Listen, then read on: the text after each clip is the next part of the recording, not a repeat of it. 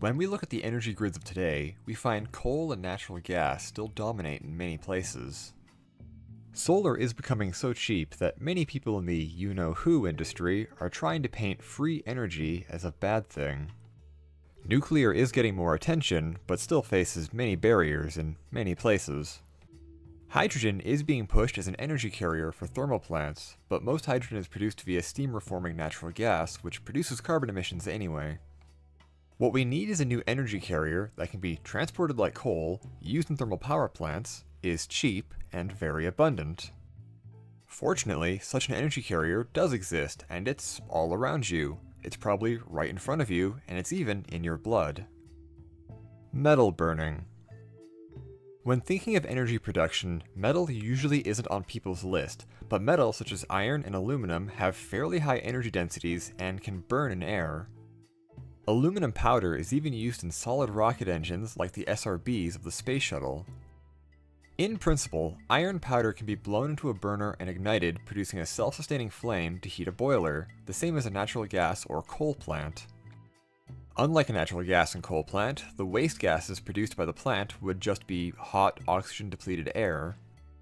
No carbon emissions, no sulfur emissions, no NOx emissions, with the solid waste just being oxide powder that can be reprocessed and reused. More on that later. There are some things to consider, pros and cons as with any technology, so let's look at a few. Cons. Starting with the drawbacks, the energy required to reprocess iron back into iron powder is higher than what is released when the iron powder itself is burned. So you would need a power input from another source to reprocess the oxides into powder that can then be shipped back to the metal burning plants for burning. This is a disadvantage to natural gas and coal, which generally produce more energy than is needed to refine it. In this way, metal fuel is functionally a battery, a way to transport energy but suffers losses. Metal powders, such as aluminum and iron, can also be bad when chronically inhaled. Granted, this is the same with coal dust used in power plants, but it's still a downside. A metal burning plant would need to ensure the metal powder is strictly contained and controlled to keep it separate from those working in the plant. Respirators and air filters could help. Another downside is one it shares with coal, in that it needs bulk vehicle transport, like trains and trucks. Natural gas can be piped, which in theory is efficient, but we all know how much the fossil fuel industry values safety and build quality. To feed the power plants, metal powder would need to be transported via rail and trucks, as well as transporting the oxide powders to reprocessing plants. Not an insurmountable challenge, the infrastructure is all there already, but it's still something to be considered. Pros. Now for the upsides of metal fuel, the biggest one being it's clean. The reaction is simply fast rusting.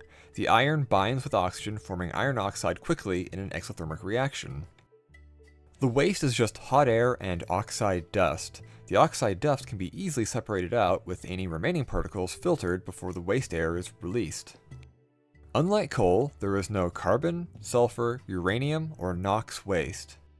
The oxide waste can be reprocessed over and over and over again. Once burned, the waste powder can be taken to a plant that produces hydrogen cleanly, and use that hydrogen to turn the oxide back into pure metal, with the products of this reaction being metal and water vapor. A nuclear power plant, solar plant, hydro plant, or any other clean power station that is locational can be used to produce the hydrogen to reprocess the oxides. A solar plant can be built where sun is abundant, or a hydro plant on a river, or waste heat from an existing nuclear power plant can be used, allowing for a safe way to transport power to places that can't have those energies sourced on site. In the same way a coal plant doesn't need a coal mine on site, or a natural gas plant doesn't need a well on site. Iron is more abundant and cheaper than coal. It's also more stable than fossil fuels on the market, meaning energy produced from it would be far more stable and even cheaper than that of fossil fuels. Scrap iron and aluminum can be used in bulk, reducing the amount of new materials needed to be mined, with the oxides being able to be reprocessed indefinitely, further reducing how much new metal is needed per year. Implications. What we have here is an energy carrier that can be easily transported and reused in a closed loop forever. Once the lifetime loop is running, from burning to processing to burning again, the whole process becomes cheaper and cleaner. With coal, you need to constantly mine new coal and find ways to dispose of the toxic ash, which is usually dumped in landfills or waterways. You know, the usual places you would expect to dump waste enriched with heavy metals and radioactive elements. With iron powder, there is no waste needing to be dumped. The gas waste is just hot air, and the solid waste can be made back into fuel again. The whole process is basically just adding oxygen to iron, then removing oxygen from iron in a loop forever. The iron is never consumed, it never stops existing. The energy output of an iron burning plant is comparable to that of a coal or gas plant, with aluminum offering more energy density than iron. The energy produced by burning iron is just as reliable as coal or natural gas, and it can be used as energy storage. When a nuclear plant, solar plant, or wind farm are producing more energy than needed, they can use the extra energy to produce hydrogen. The hydrogen can be used to make steel or ammonia, or used in processing iron oxide, stockpiling energy when it's needed, and aiding in making industry cleaner. If you have a city that doesn't have enough sunny days to make solar a single solution, or they simply dislike solar and wind, metal burning can be implemented as existing coal and natural gas plants can be modified to burn iron. Just replace the coal or gas burners with iron powder burners. It can be done faster and cheaper than building a nuclear power plant, and it would visually look no different to the people in the city. People living there would not notice any difference other than cleaner air and possibly cheaper electricity. It's the perfect solution for those who think solar and wind can't produce enough energy by themselves reliably, and those who are afraid of nuclear. Ideally, a power grid is best when it utilizes multiple energy sources and storage solutions, such as a combination of wind, solar, and metal burning, with gravity batteries, thermal batteries, or hydrogen production to store extra energy when needed. Nuclear is also a good option, but I understand why people are afraid of it. Iron burning provides a solution to this too.